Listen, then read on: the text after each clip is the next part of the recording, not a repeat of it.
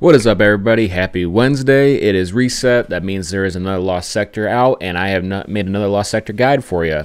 Today's lost sector is Chamber of Starlight on the Dreaming City, or in the Dreaming City. It is head today for exotics, and it is Overload and Unstoppable Champions. Now, I'm going to be honest with you guys. I had a bit of a hard time with this one, actually. I tried running a couple solar builds, and I was getting my ass kicked, to be frank.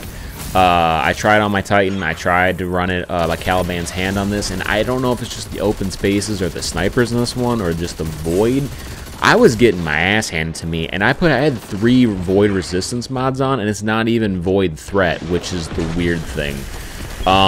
So I was getting hit. So I put back on my void Night Stalker build, and I went through it fairly well.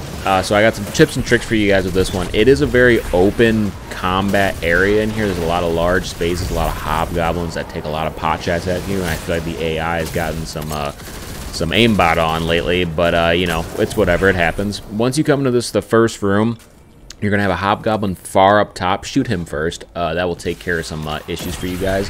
And then the rest, just kind of take out the Unstoppable Champion like I showed you in the beginning, and take out the other ads. If you have the perk on to give you orbs every time you break a enemy shield that matches your subtype, definitely pull it on here. All of them are using, there's only 2, I believe, that are using solar shields. The rest are all using void shields. So definitely put that on. You guys can pop your super a few times in here. You'll see that I was able to pop it a few times as well. Once you come to the large room, the chamber, aka the chamber, you will have multiple enemies sitting in front of you. You will have an Unstoppable Champion. There will be 2 in this chamber fully. I suggest taking out the first one to the far right first, and then you'll have 1 come after you when you actually move past a certain area. Once you take out the first Unstoppable Champion, I suggest using something with solar instead of void this time. It's a bit difficult with it not being void burn and it being solar and strand. If you have the new heavy machine gun with the strand, I would definitely use that. Or actually, I would actually use Galahorn. Yeah, if you have the spot to have an exotic, use Galahorn. Once you get past a certain point, you will have a bunch of enemies converge on your position very aggressively. You will have an Unstoppable Champion that will try and come after you. There's a certain point where I'm at right here where he won't keep running at me. He will see me and kind of just stop.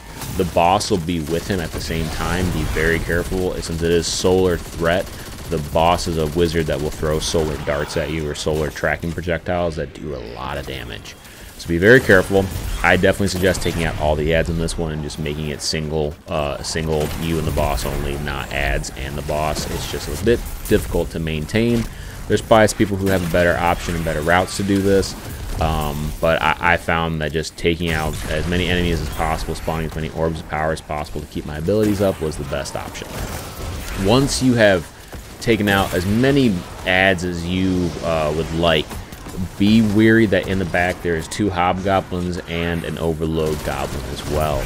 The overload goblin, I don't know about you guys, you know, comment down below if you guys have noticed this, but I feel like they can take a lot more damage and they are not stunned as long as they used to be, and it's kind of an annoyance. I kind of effed up right here.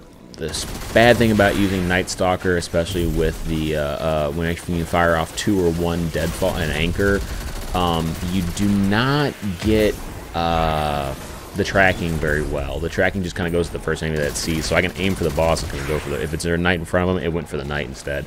Unfortunately, that stuff happens. The good thing about this build is I was able to stay alive the whole time, not have any issues. I was able to solo flawless this. It did take me a bit more time than I wanted it to, but you'll notice right here that I have 3 void mods on. I'm getting hit for almost half my health in 1 single shot, which I think something's going on. I don't know. But once you take out the boss, I suggest going after the overload after that, just so you can save yourself some time and space and not try and worry about, I gotta get platinum before I kill the boss. Kill the boss and then go after the overload taking hobgoblin. It is a pain in the ass. But once you get it, once you take him down, you're good to go. This definitely is a harder lost sector. I hope you guys get some good helpful tips and tricks out of this, and I will see you in the next one. Don't forget to subscribe, and see you guys later. Peace out.